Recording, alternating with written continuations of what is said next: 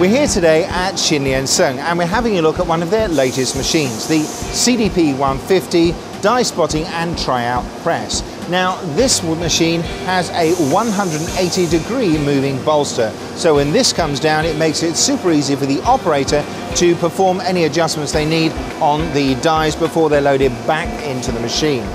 Now the machine has all of the necessary safety features. If you look here you can see that both front and back we have light curtains. Additionally, inside we have bolster lockout devices to protect the operators during maintenance.